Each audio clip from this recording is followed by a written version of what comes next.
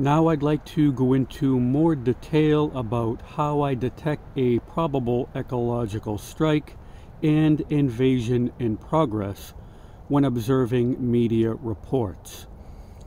When studying environmental disasters and impending projects, here are some clues that I think signify acts of ecological warfare.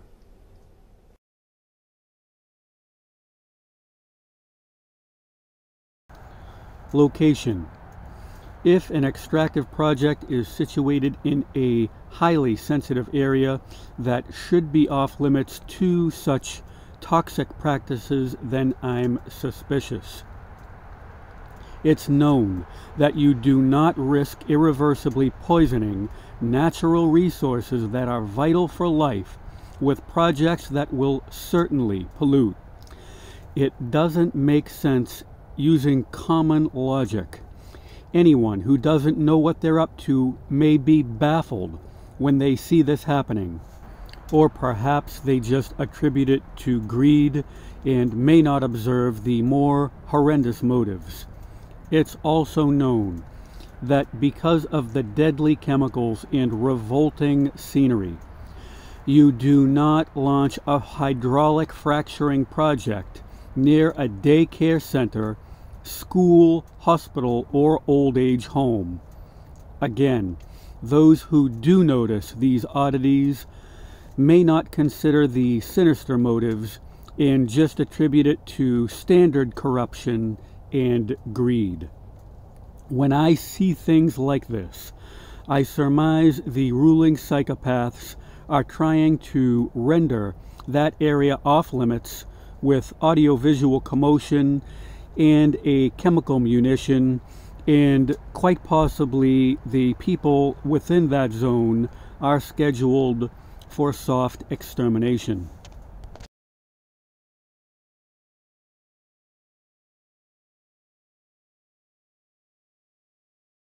Multiple strikes to the same area.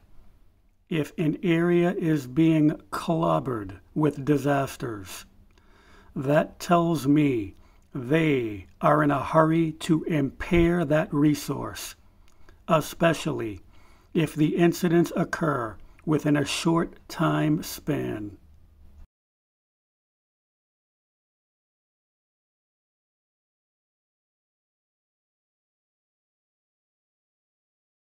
Ignored warnings. The corporation that caused the destruction may ignore warnings by regulators and government officials. So when the disaster occurs, it is no surprise because they knew it was going to happen.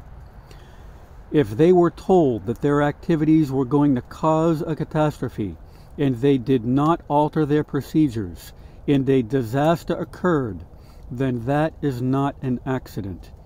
In some cases, the industry ignored multiple warnings before an environmental tragedy occurred.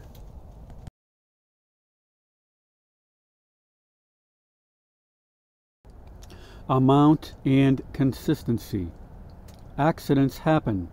People make mistakes. There are equipment failures. However, these incidents are never-ending, and in some cases, the same corporation has caused multiple sizable disasters. Some of them have a long history of hideous pollution. Then there's the magnitude. These catastrophes are enormous. In the case of an oil spill or tailings storage facility breach, we're talking tens of thousands, hundreds of thousands, millions, and even billions of gallons of toxic industrial material per incident. This clue alone should tell you that there is something wrong.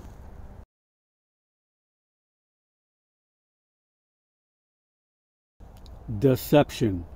If politicians, government, academia, NGOs, regulators, or industry resort to deception at any point, that is a cause for alarm.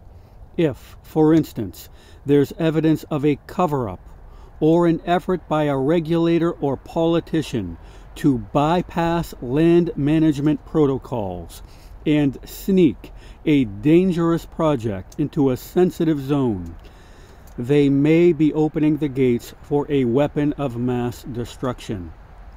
This deception blends into the next clue: ignoring protocols.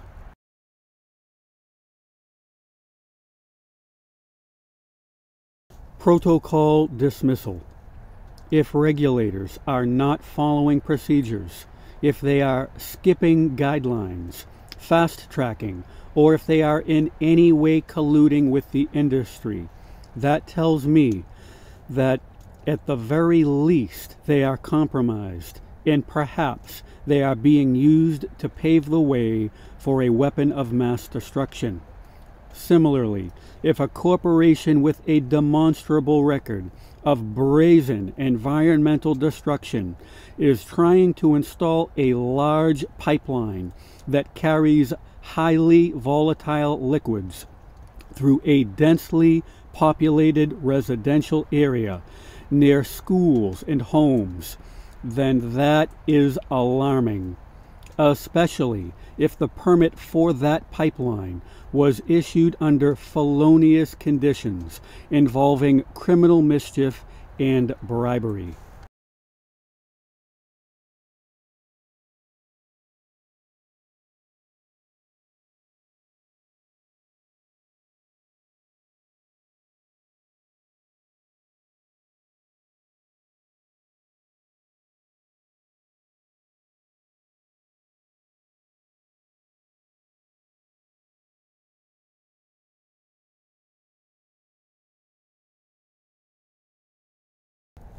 Unchanging excuses. You see the same generic excuses over and over. They include things like mechanical failures, leaky valves, unknown causes, misjudgments, clumsiness, mishaps during routine maintenance, accidental strikes during construction, and the notorious operator error. Despite decades of recurrent major disasters, these corporations have still not gotten around to fixing those glitches that have been contaminating the natural supplies that are critical for life.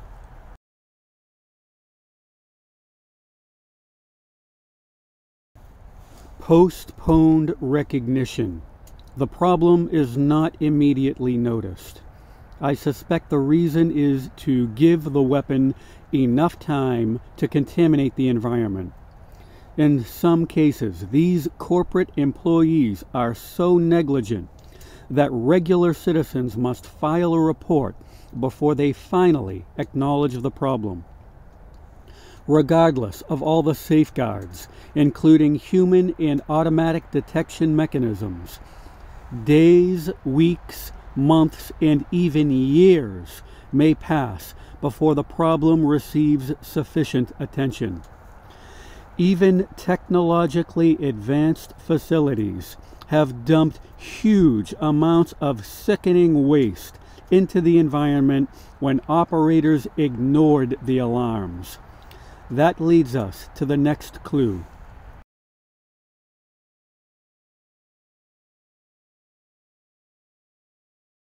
The slow response.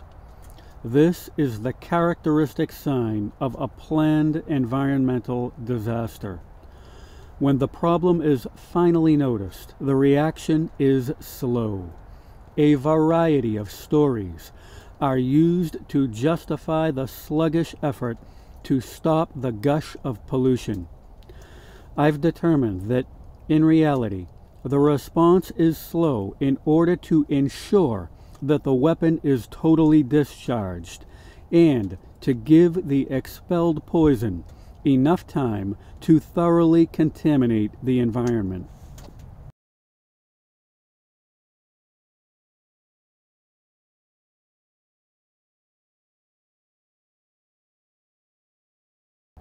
Comprehensive impact. This ties in with the location clue It's the damage that the disaster caused to the stricken community. If you study reports of these catastrophes, you notice a common theme. That zone was their lifeline that they depended on, their food and water supply. It was also part of their local economy that may have included fishing or tourism. Maybe it had some historic and cultural value. So these are multi-pronged strikes. The resulting damage is biological, environmental, social, cultural, economical, and psychological.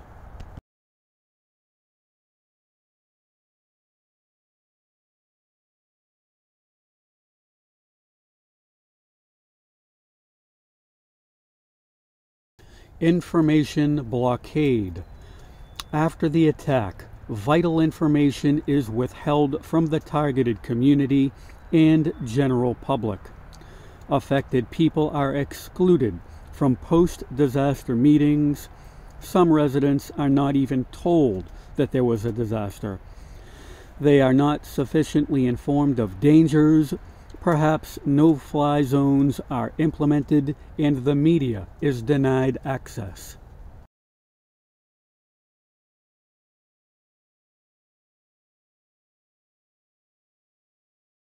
There is no real cleanup, initially or at all.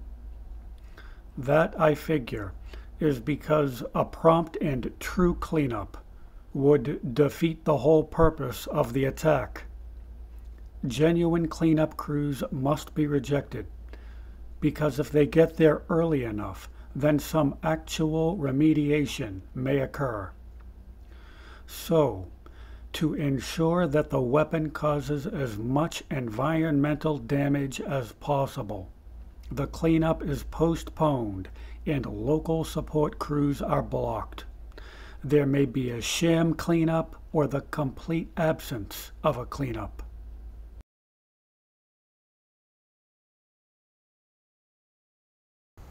Chemical dispersants.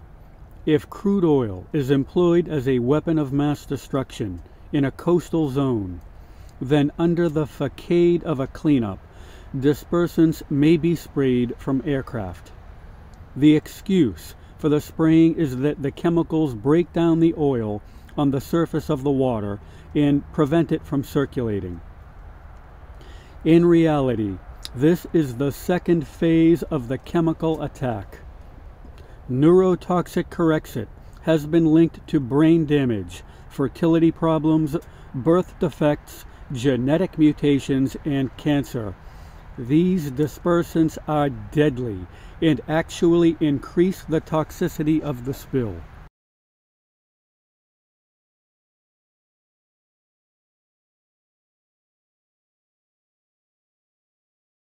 Pacification.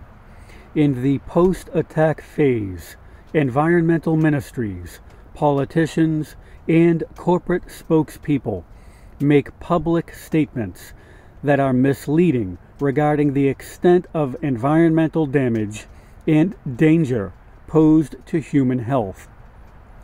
During this phase, the affected community is given false information by the corporation and puppeteered government that have formed an alliance against them.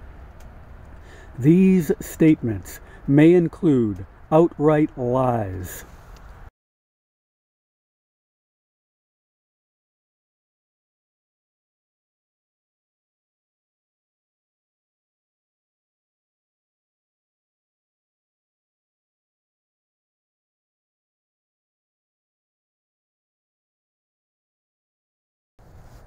Tanker ships.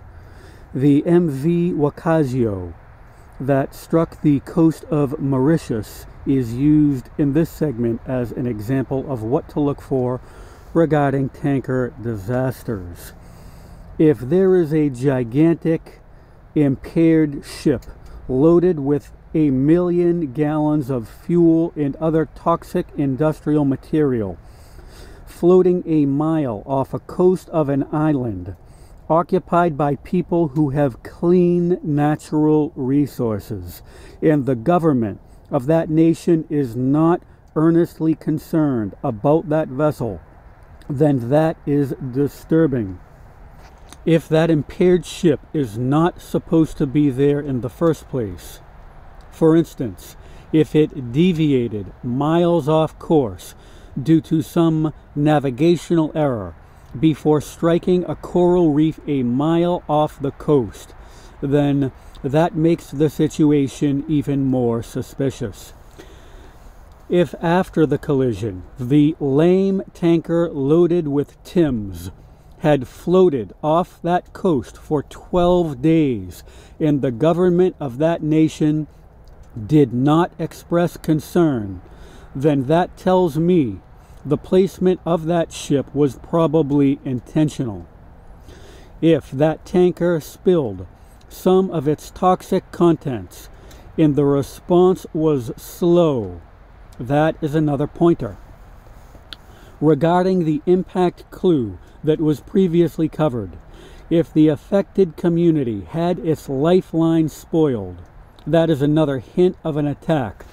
For instance, if the area was part of a major fishing industry that provided food for a lot of people, or if the shoreline contained unsullied lagoons that were packed with fresh fish and drinking water, the pollution of such natural resources fundamentally prunes the food and water reserves of those people and economically harms them.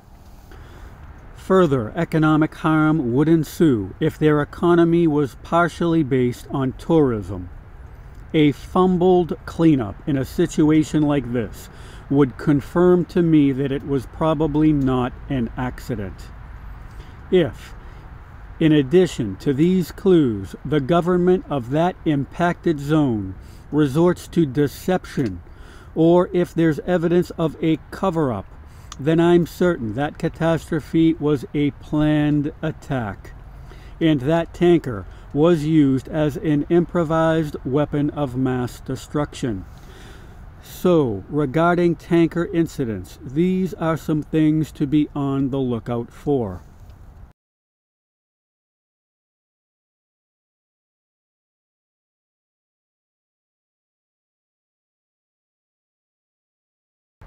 Compounding factors and design flaws.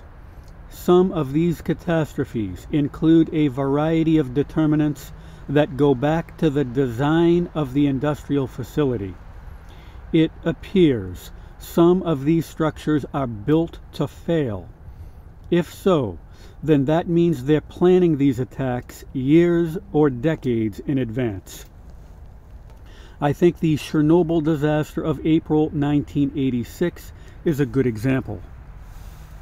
That lethal incident that released the radioactive equivalent of 500 Hiroshima bombs and sent clouds of radiation all over Europe is attributed to a cluster of unfortunate coincidences that were all synchronized.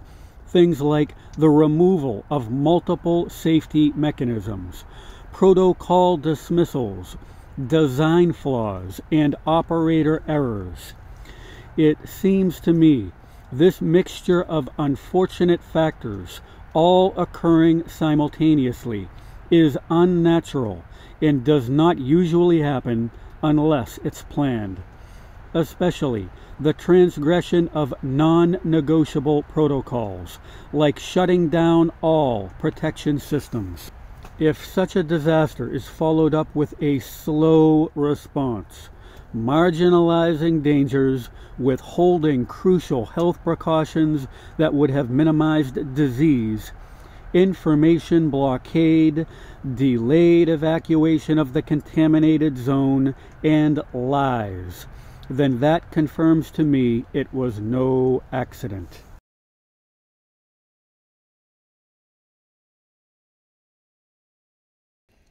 Malfunctional pollution control and detection equipment. In this case, pollution detection and control mechanisms are broken or down for repairs. For whatever reason, the vital equipment that gauges and filters deadly fumes is offline for days, weeks, and even months. Excuses are used that it's too expensive to repair and the facility must continue operation in order to save jobs. This scenario serves as a reasonable cover for a chemical attack. Communities in the examples listed here were exposed to enormous quantities of poison, such as nitrogen oxides, volatile organic compounds, sulfur dioxide, benzene, and carbon monoxide. This occurred in Harris County, southwestern Texas, at Royal Dutch Shell's Deer Park Complex, where, during a series of equipment failures between 2003 and 2007, they were able to routinely contaminate the air with an incredible amount of toxic smog. Royal Dutch Shell and ExxonMobil also used this tactic in Fife County, Scotland, with faulty pollution monitors in February 2020. There, the residents were exposed to a surplus of hazardous fumes. Yet, as we will observe in the Ecocide Machines chapter, this event in 2020 was not an isolated incident. The communities around this weapons system, just outside of Cowdenbeath, have been under severe attack for years. This excuse was used by BP in Galveston County, Texas, in the spring of 2010.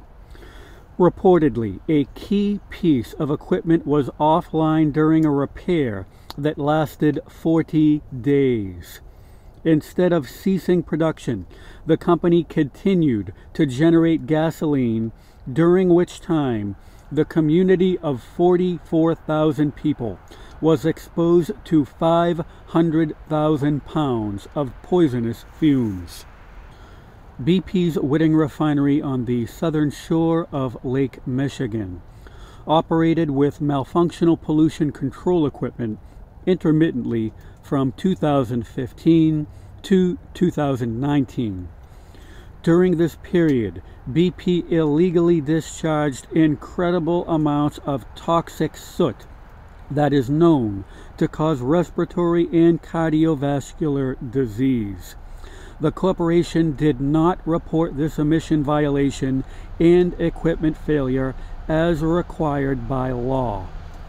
BP's unlawful discharge of pollutants from its Whiting refinery goes back to at least 2003. U.S. Steel resorted to this approach in Allegheny County, Pennsylvania.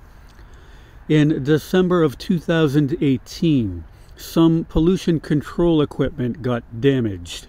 Instead of shutting down the operation, with the support of most politicians, including Pennsylvania's Lieutenant Governor, U.S. Steel exposed those residents to lifespan shortening fumes for over 3 months.